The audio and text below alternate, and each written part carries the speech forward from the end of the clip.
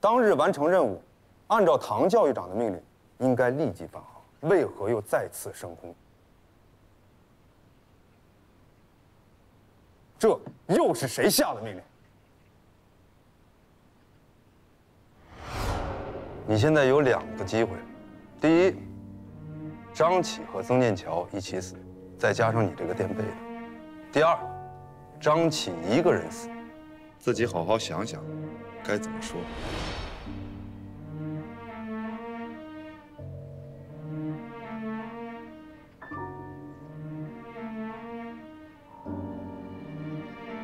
是我下的命令。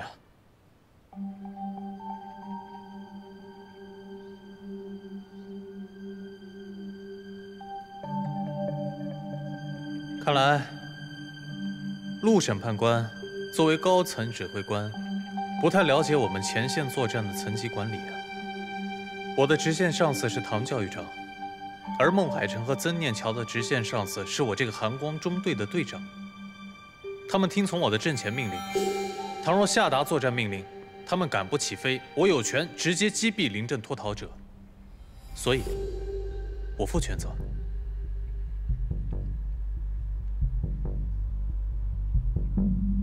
11月17日，曾念桥驾机释放浮油炸弹，孟海成为巡逻战机诱导敌机群，是受命于我。返航途中，也是接受我的命令升空迎敌。教育长只让我承担升空之责，这一点可以求证在场证人。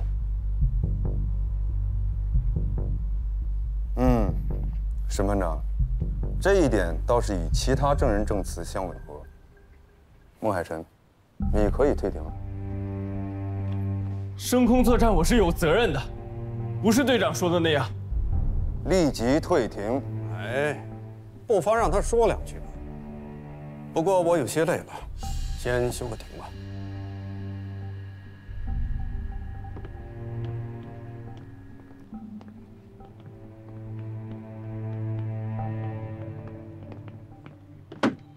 休庭。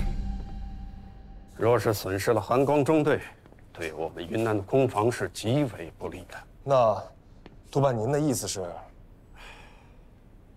唐世珍不会放着张琪不管，肯定会有所行动。咱们就一个字：拖。好，督办您近日身体也是过于劳累了，我这就去通知庭上，让他们多休几回庭。我要看看教育长跟我有没有默契。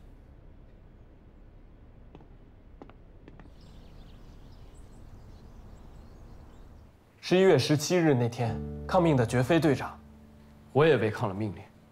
洞拐5油量在当时的情况下，只有10分钟续航，我没有听令返航。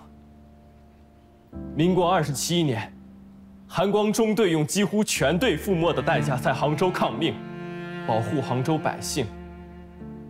半年前，寒光中队队员曾破山抗命，是为了不伤害地面百姓，错失迫降时机，与战机一起陨落。我抗命，是为了击落敌机，保护百姓。如果因为我们抗命就判队长有罪，我不服，我要申诉到底。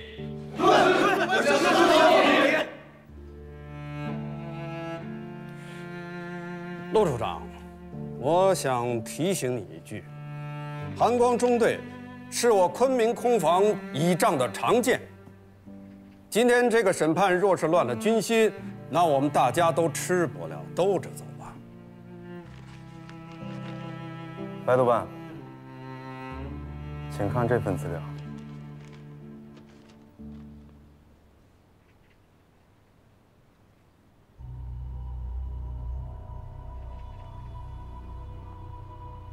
孟海辰，你在加入空军学校之前是做什么的？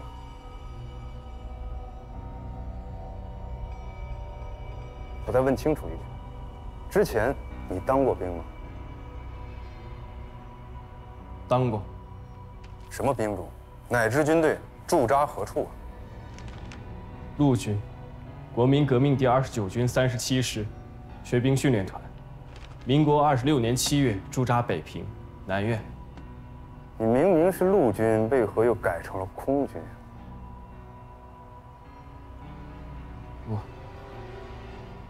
我受伤了，学兵团也没有编制，解散了。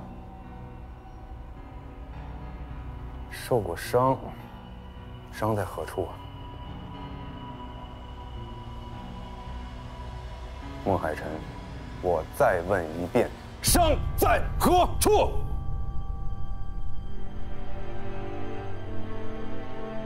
我是背部的伤。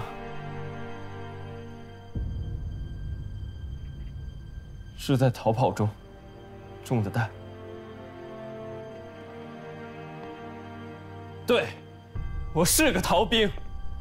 是我在接到军训团教育长张寿龄下达的各大队全体撤出的命令之后，跟学兵团们自行突围，背部中弹。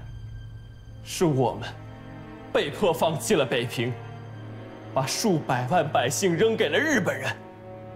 在那之前，我们的军队放弃了东三省，是不是逃兵？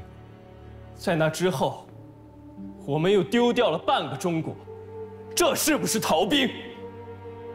自民国20年到今天，日本侵我国土已有10年，我们的政府却迄今未对日本宣战，迄今仍在和谈。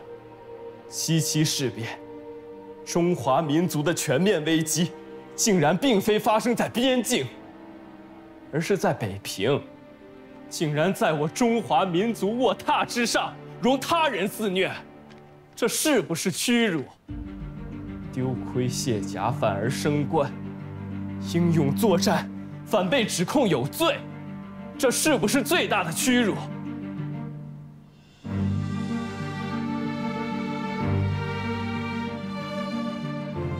我承认，我的确是个逃兵，但11月17日一战，能因抗命而驱离敌机，我便死而无憾。庭上，我孟海臣自认有违背军令罪，但愿与队长一并接受军法处置。这一回，我绝对不再做逃兵。说得很好，但是与本案无关。你究竟是不是逃兵？1117结案之后还会接着审，但是今天在这个庭上，你根本没有资格来搞煽动，把他押下去。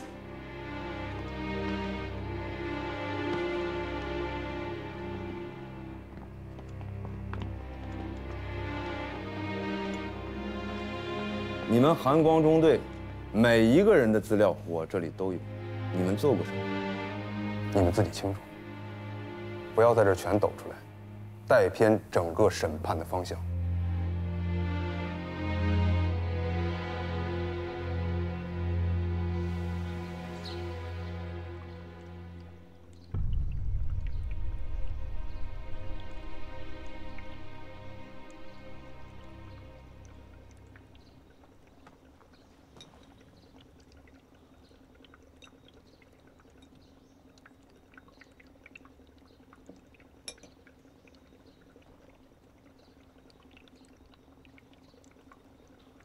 难道我算错了？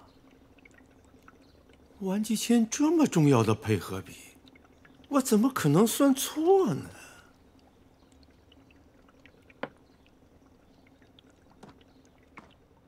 曾剑桥，这是什么东西？这是西山号的飞机残骸。虽然张启利用西山号的骨架重造了一架西山号，但仍有部分残骸存放在第9飞机制造厂。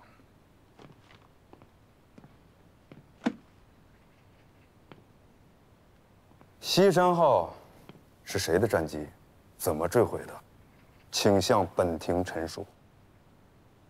战机西山号，飞行员曾破山。该战机于民国30年428空战中油量耗尽，追悔。那曾破山人呢？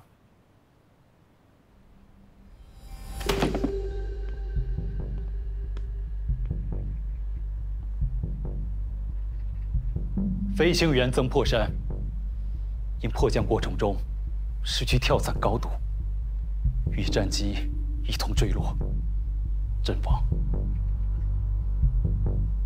西山号是因为燃油耗尽而坠机，但曾破山阵亡了。据我所知，霍克三有一正一负2个油箱。我看过记录，以他们的滞空时间和燃油，不应该呀。西山号摘掉了副油箱，是谁摘的？曾破山吗？不是。擅自改造战机，有经过航委会的允许或是唐教育长的书面同意吗？民国26年，第4大队高志航大队长就曾经改造过霍克三，否则根本不会有814大捷。队长改造战机，虽然没有航委会和教育长的书面批准，但是上面都是默许的。默许？默许可以当作证据吗？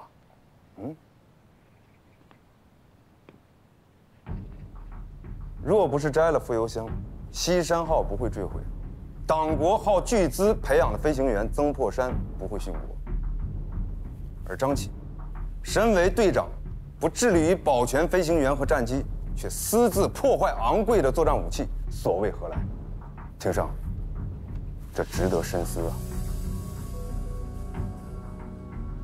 摘掉副油箱，是为了降低自重，提高空速。霍克三本身就是有缺陷的机型，是一种性能低下的战机。韩光中队数度空战，都是以少敌多。若没有队长的改装，根本与日机无法抗衡。1117一战，我们可以击伤一架零式，靠的就是快速的空中机动。陆审判官所言，非但非队长之罪，反倒是我队长之功。我只知道，依据中华民国战时军律和陆海空军刑法，此行为为战时毁坏军用设备罪，且造成了重大人员伤亡。依据律法，最高可与战时违背军令同等之罪。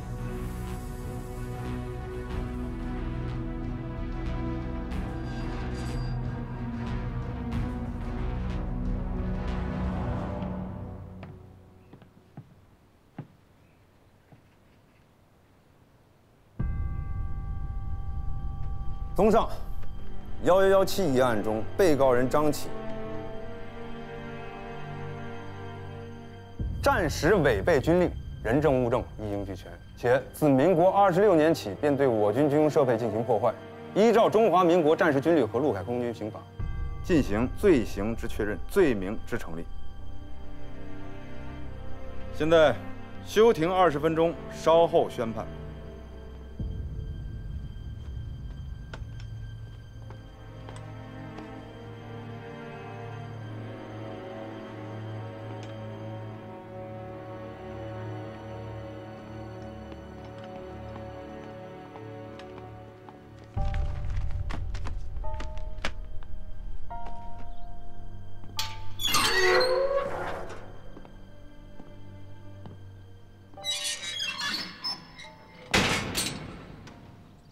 张启，法庭上的情况你应该很清楚了。战时违抗军令罪和破坏军用设备罪，你跑不了。所以呢？一旦罪名成立，就2个字：枪毙。你看看你呀，青年才俊，一表人才，又英勇善战。国之栋梁啊！就这么灰头土脸的死了，不憋屈吗？是这样，之前我答应你的条件依旧成立，只要你配合我，一会儿在庭上，我定会找回你的清白。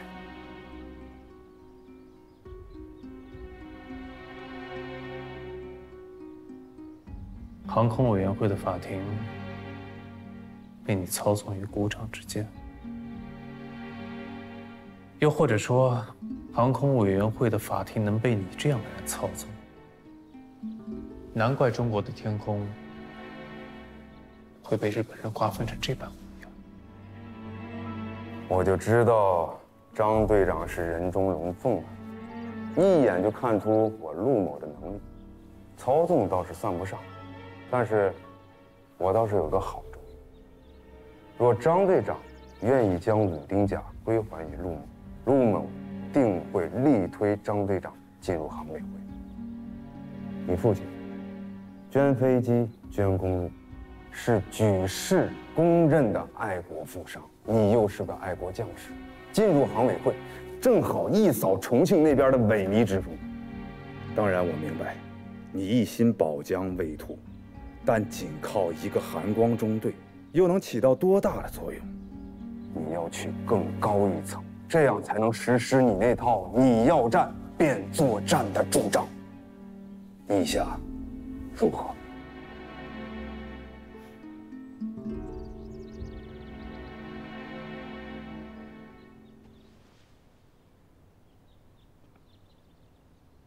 那你知不知道，除了你要战便作战之外，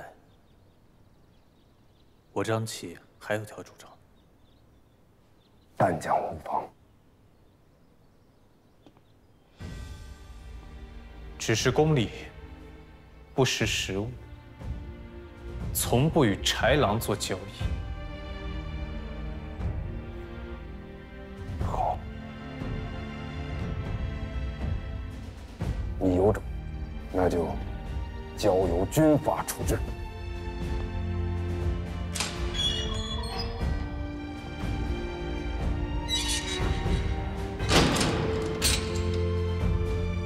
1117这个案子，案情简单，好判。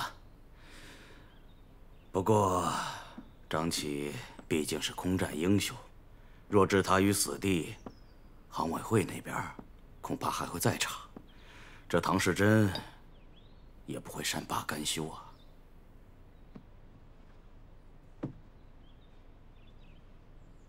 看看这份资料。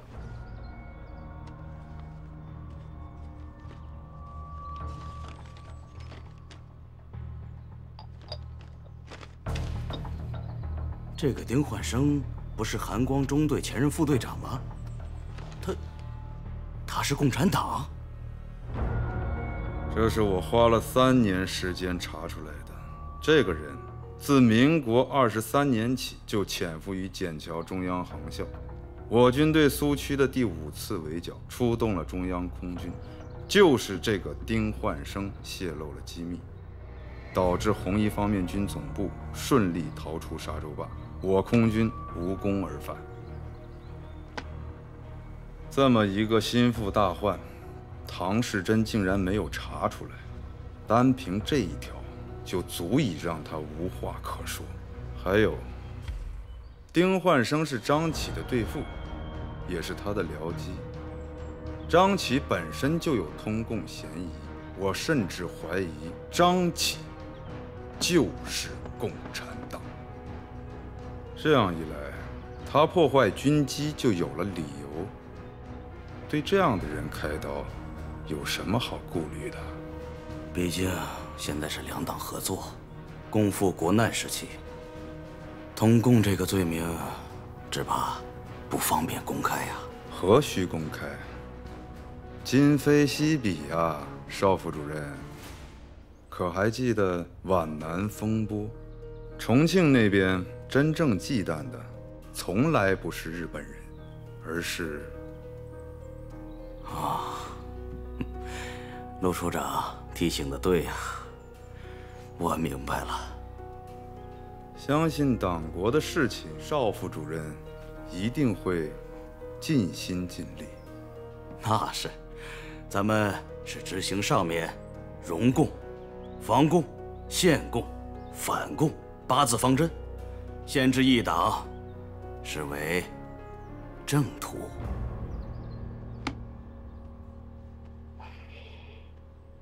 这个案子，看来邵副主任和陆处长都已经商量好了。那你们说吧，打算怎么处置这个张启啊？自然是依据战时军律来判。白督办，我知道你器重张启，但张启涉嫌通共，我劝你还是挥泪斩马谡。铁打的营盘流水的兵，没了张启，行委会还会再调来一个空防力将。您呢，有些嫌疑，还是不要往自己身上引，容易引火烧身啊。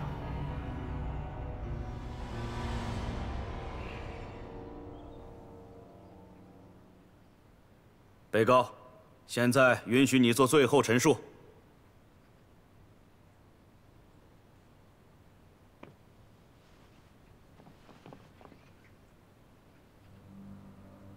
我只有一句话：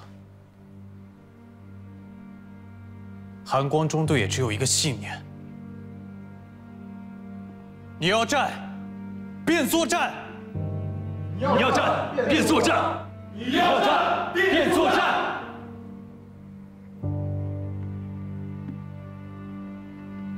起立。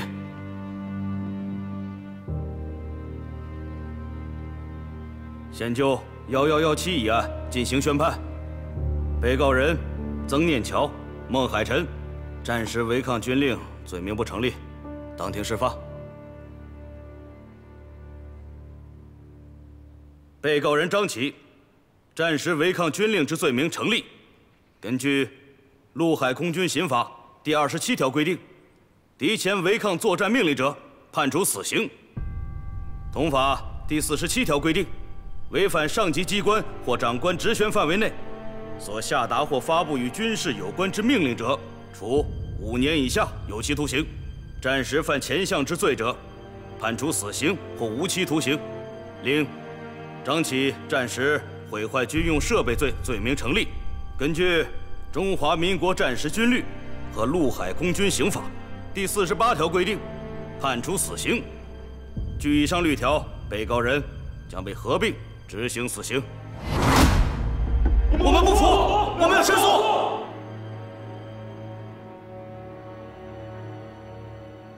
鉴于战时一切从简从速，我宣布被告人死刑立即执行。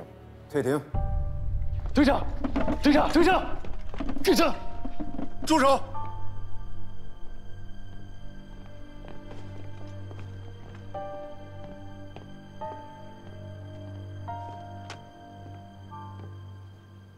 这是航空委员会黄主任的手谕：1117一案，无论判决结果如何，发回重审。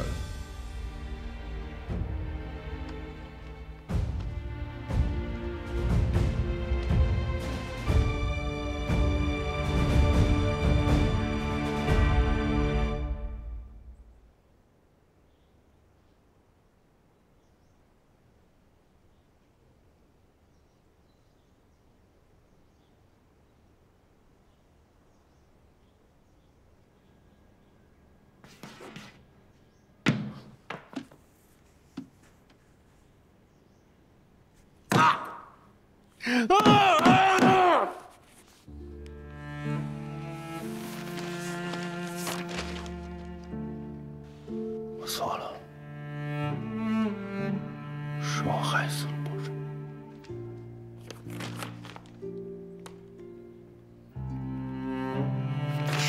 我害死了他。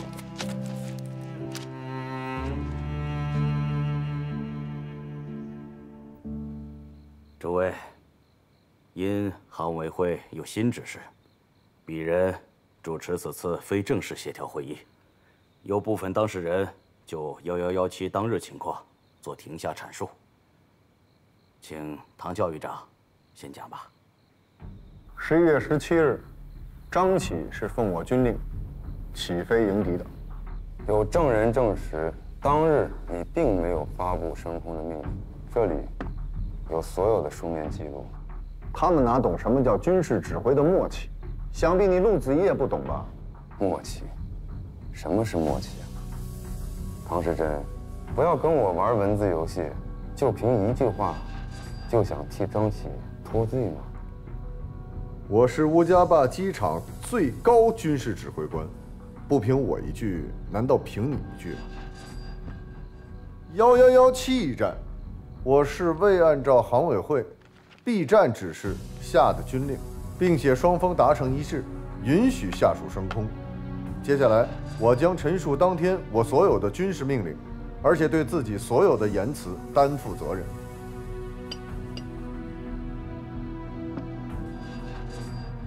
好，就算是张启等人抗命升空属于合法军事行为，那这些你怎么解释？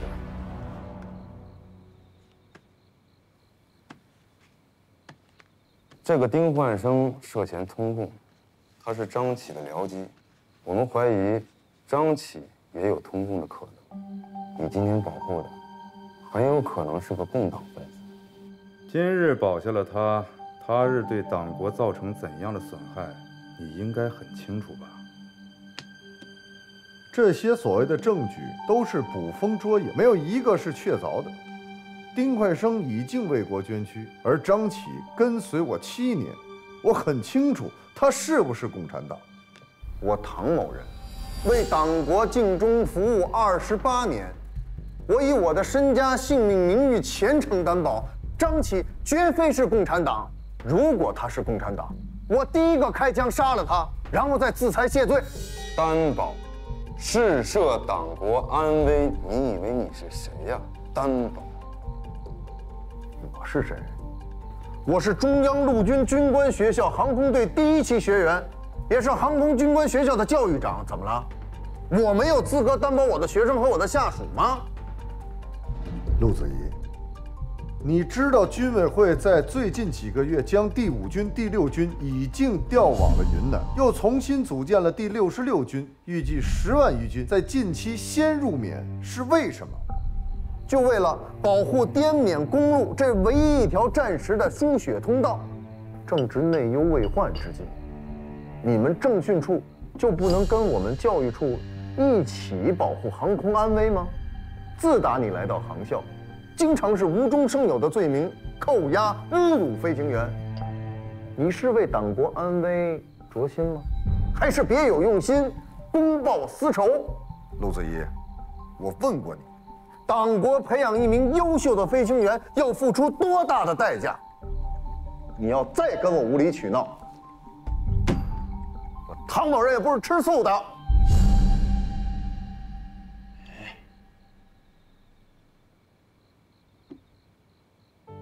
我呢，也是为党国尽忠尽职的人。如果有一天党国需要，我也会毫不犹豫地为党国献身。枪，你收好，留着保命。但张启，你保不住，就算是抗命罪、通共罪都不成立。明天还会有证人指认他更大的罪证。请证人增目。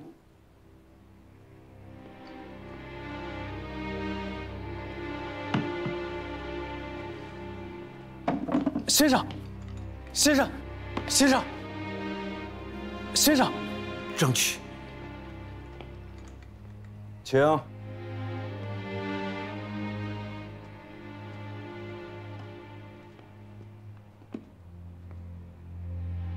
证人，请坐。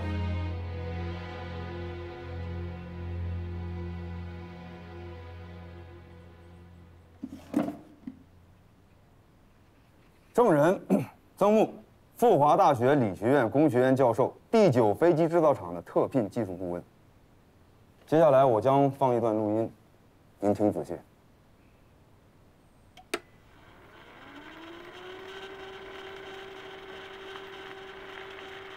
西山号控制高度，将飞离市区。西山号，我命令你立刻跳伞。油箱震破，机翼着火。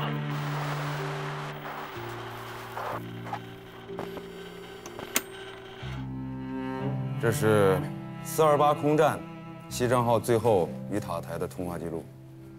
曾教授，改造西山号是您一手主导的吗？这是我儿子的生意。证人，请回答问题：是否是您一手主导的？是。您自民国26年9月起，历任中央飞机制造厂第9飞机制造厂特聘技术顾问，又是复华大学航空动力学专业的创始人。我想请问，刚才的那段录音，您对西山号的坠毁原因有何判断啊？西山号摘掉了副油箱，空中滞留的时间就会缩短。为了最大限度地提高空中续航，就得提升燃油的辛烷值，所以我在燃油里添加了烷基醛。可否说得再清楚一点？我说的还不够清楚吗？不学无术，就是防爆剂，就是那种为了防止油温过高，发动机爆震的那种。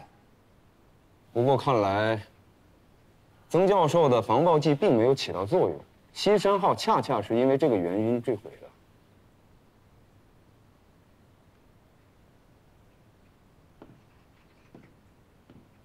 曾教授，驾驶西山号的飞行员是令郎吧？很同情你。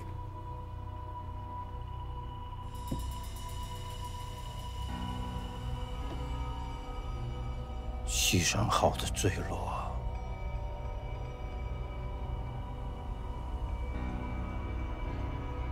可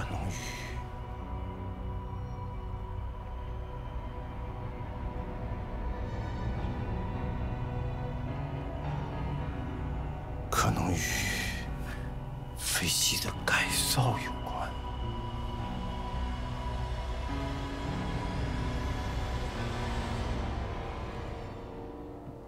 西山号的改造，摘掉副油箱是您的主意，还是有人给您下了命令？在改造之前，张启是否出示过高层同意改造的手谕？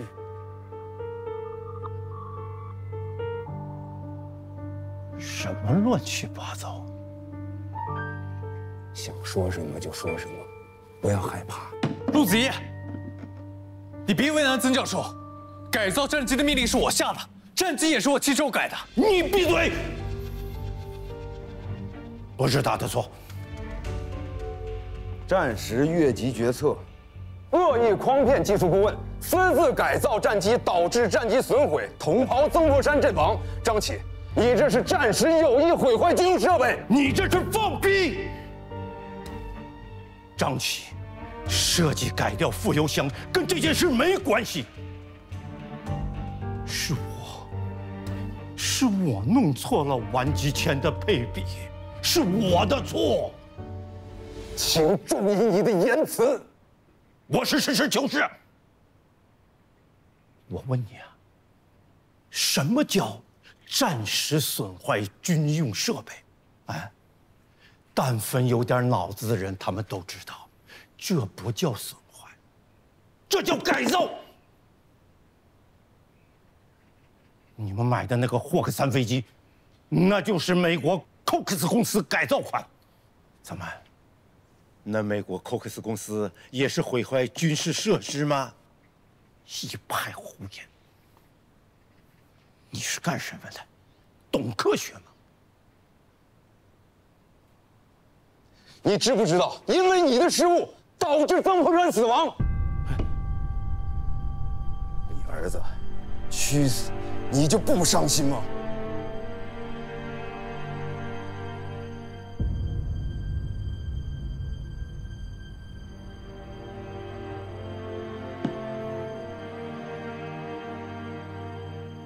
伤心呐！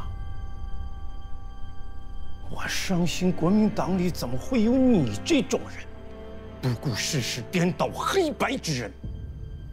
至于我儿，他打当兵的那天起，我就将他许国了。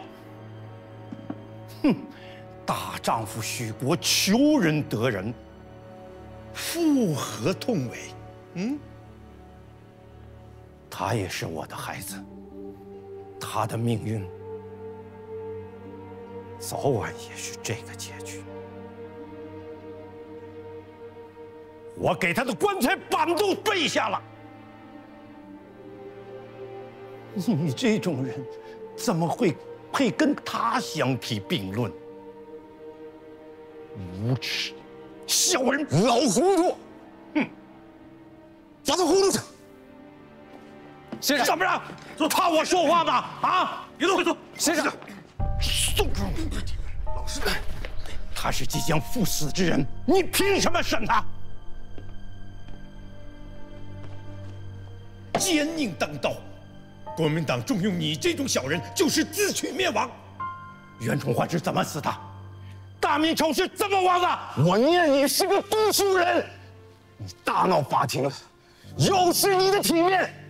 我会向你学校如实汇报。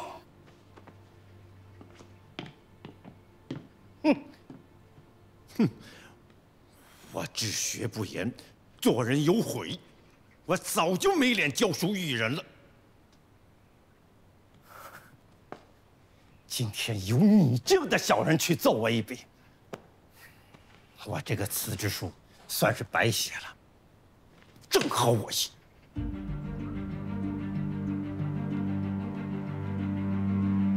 跟他干！败类，不头都像贼！起开！先生，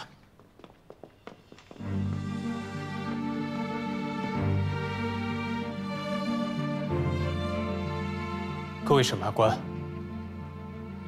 张启作为428空战的执行指挥官，已经发现西山号的坠毁，并不是因为改造问题，而是跟其他战机一样，遇到了燃油问题。此事我正在调查，请给我时间厘清责任，绝不能让无辜的人受害了。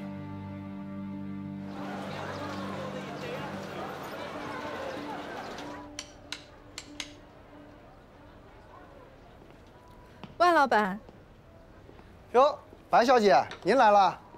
我的布料到了吗？早就到了。来，您2楼请，2楼请，2楼赏木。来，小心脚下啊！哎，走。哎，白小姐，里边请，里边请。好嘞，好嘞。老万同志，白振中同志，我现在代表中共昆明地下党组织负责任，交给你2个任务。请说。看一看，来，大家来为韩光中队写请愿书啊！看一看，韩光中队蒙冤空战英雄落难。看一看，来，大家来看一看，快看，大家看看，大家还记得以1敌8打下日本飞机的大英雄吗？这些都是他们的亲人，他们现在牺牲自己救了我们，反而被腐朽反动的委员会给抓了。大家应该为韩光中队请愿，救救他们。我不只为我的胞弟、我的亲人们而鸣冤，更是为了韩光中队的英雄们而呐喊。如果把他们困在囚笼里，那谁来拯救我们？是那些躲在背后陷害忠良的蛀虫吗？各位，1117空中一战，大家都亲眼看见了，这是任何谎言都无法掩盖的事实。各位乡亲父老们，是韩光中队救了我们，现在让我们来保护他们，为韩光中队请愿。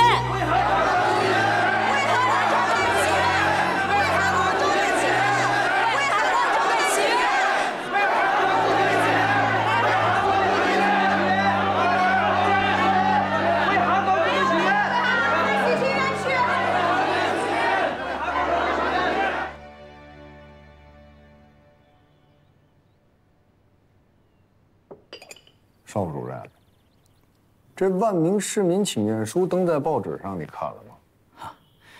这个嘛，毕竟是军中内部军法会审，依据的是军法，而非民意舆论。那咱不谈民论，就谈军法。我想问问你，如果用军机走私，军法该如何处置啊？走私，走私有实证的话是死刑。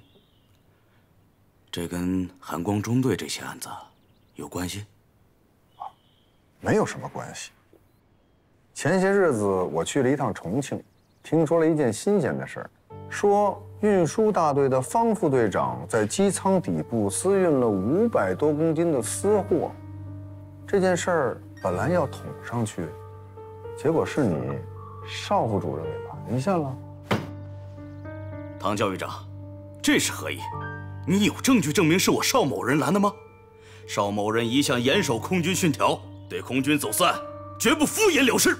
邵副主任，你的香港户头每个月进账3两黄金，这些钱是方副队长给你的吧？唐是真的。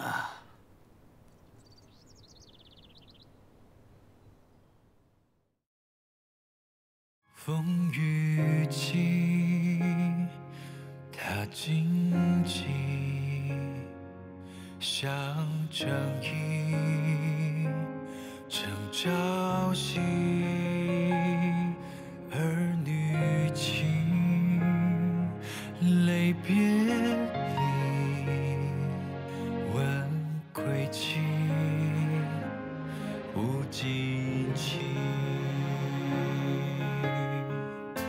新年一场热血，生与死魂一缕，赤诚雨的花开满地。你看那铁汉刚强怒举，出生必地追。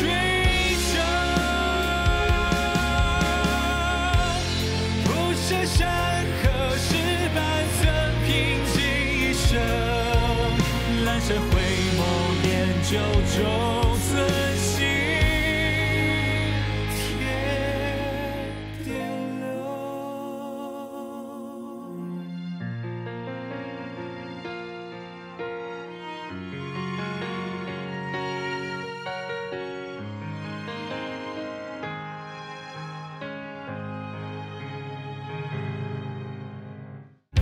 新年一场热血，生与死